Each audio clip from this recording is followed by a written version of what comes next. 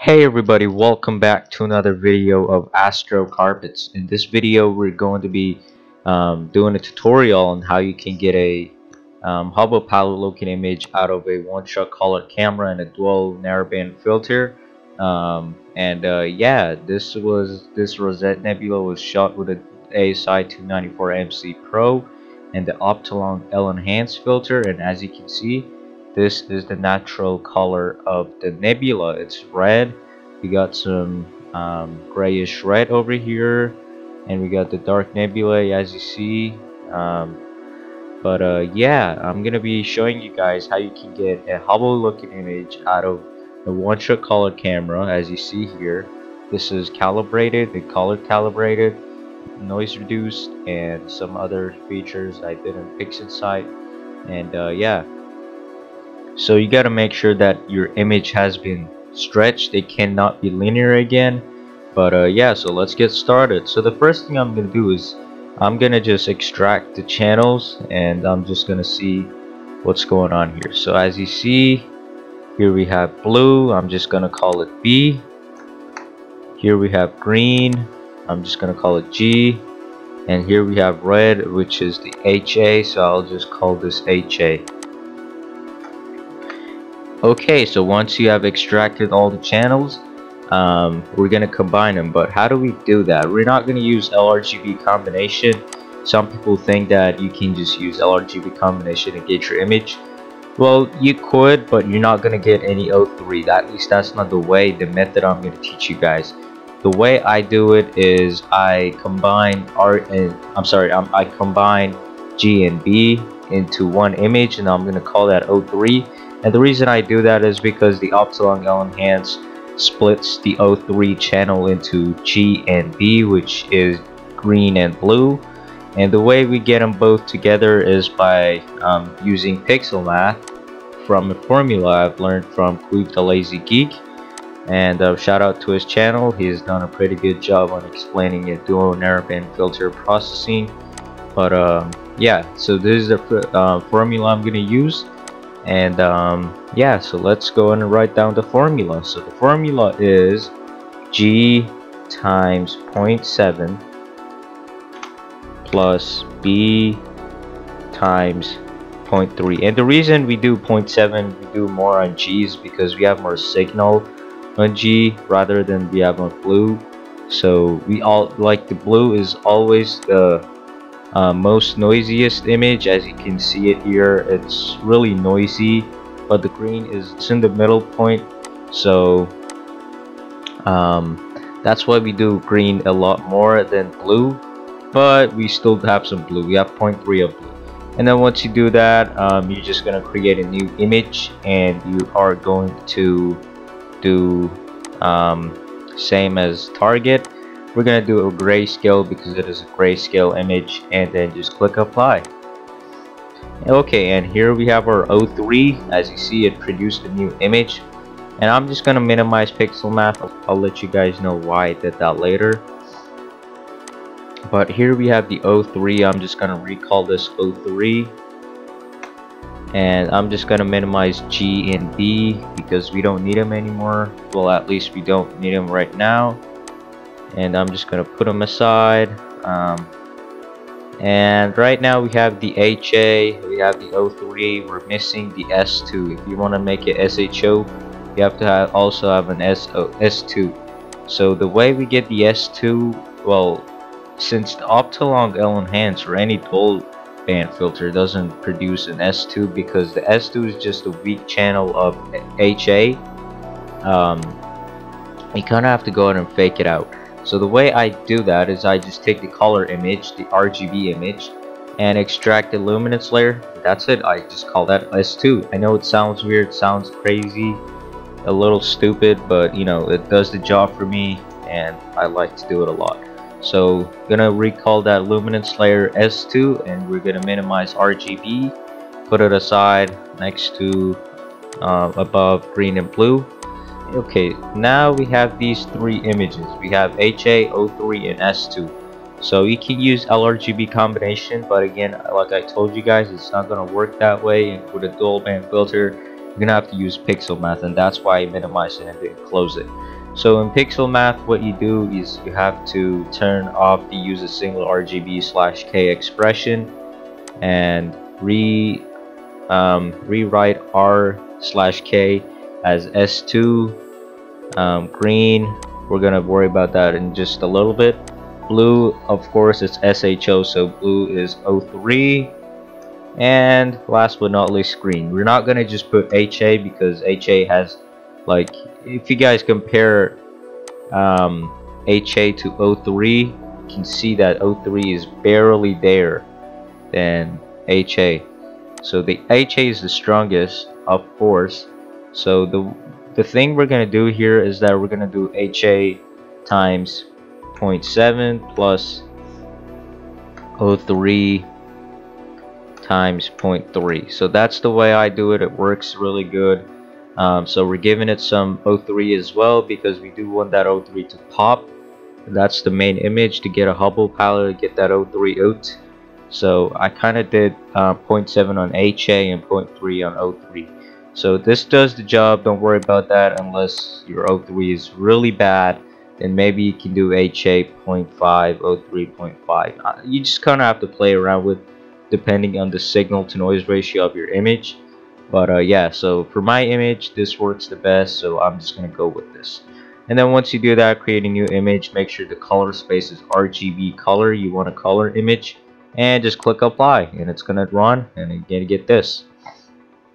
Okay, we're gonna close pixel math. We're gonna minimize S2, HA, and O3. We're gonna put them aside, so that we're only looking at this image here. So I'm gonna recall this SHO. And notice that magenta in the background, like you see this magenta here. There's a way you can get rid of it. The way you can get rid of it is by doing control invert, and you can just run SCNR to get rid of that magenta. So open SCNR, apply it, and it has gotten rid of the magenta. So if you invert it back, we're gonna get something like this where the magenta doesn't exist anymore and you have a neutralized background, which is pretty fantastic. Now we're gonna worry about the image. Notice how it looks green, and SHO, it doesn't really look green. It kind of looks goldish, like the HA is gold, O3 is blue. Yeah, we're gonna have to fix that right now. So again, I'm gonna run SCNR, get rid of the green here, and as you see, we are left with this kind of not saturated goldish color. It does kind of look gold, but we kind of have to bring it out. It kind of looks like a black and white image, but we're gonna have to go ahead and bring out the colors, bring out the saturation of this image. So what we're gonna do is we're gonna create a mask. We're gonna go to script, utilities, color mask, right there, and then we're just gonna click on yellow, and then we're just gonna do one layer of blur. So here we have our yellow mask, and what we're gonna do is we're just gonna apply it to the image and minimize the mask because we don't need it for now, and hide the mask because we want to see what we're doing. Okay, so at this point, once we have applied the mask, we are going to go to curves and open the real-time preview and get the saturation up. Notice how it looks gold now. That's what I was talking about to y'all. Getting the saturation up is the key of getting that gold color, and I think I'm gonna do that much. I'm not really gonna go crazy on this. I don't want to make it that it hurts people's eyes when they look at the image. That looks pretty, looks really gold.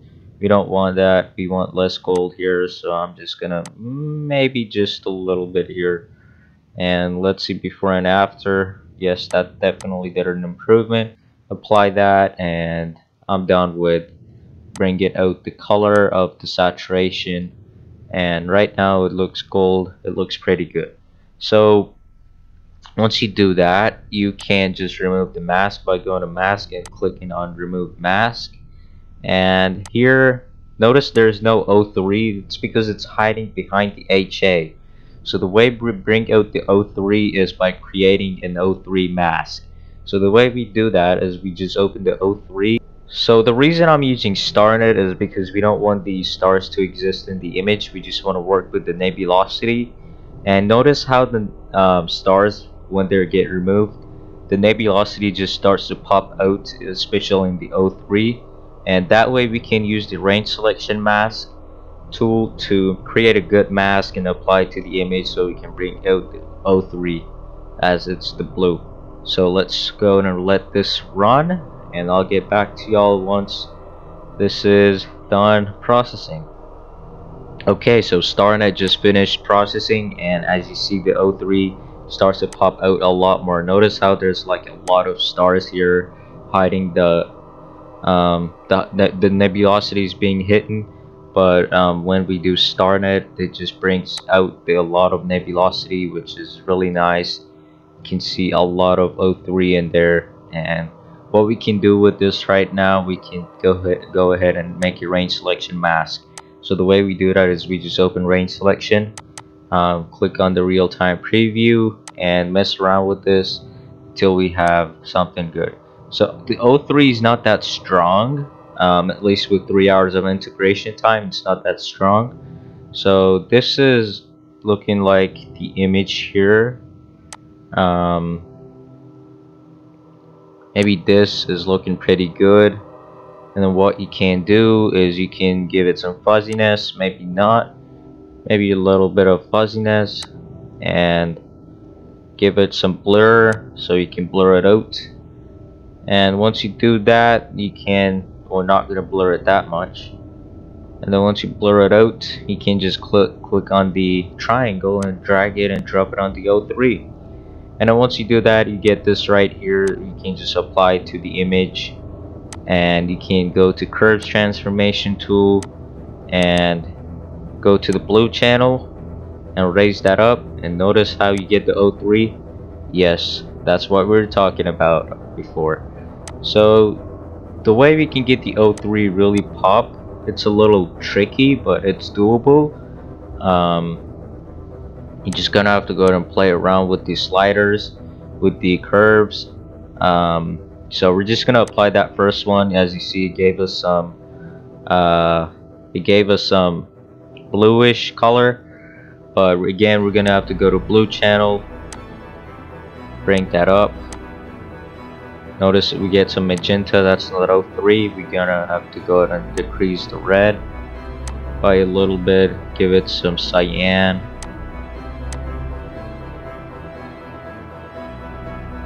And repeat this process for a little bit until you're satisfied with the image. Again, maybe I'll give it a little more blue. Don't want to make it look that bad. Okay, so here we are. I just finished doing curves transformation, and this is what I ended up with. Of course, this is not the best I have done. I have done way better than this, but for the sake of the tutorial, you get the idea of what we were trying to do.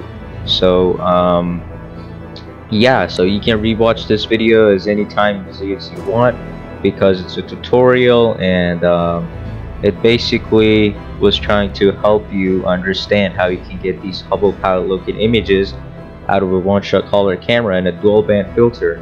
But this is nowhere near a true color, a true Hubble palette image taken with different filters, S2, O3, and HA with a monochrome camera.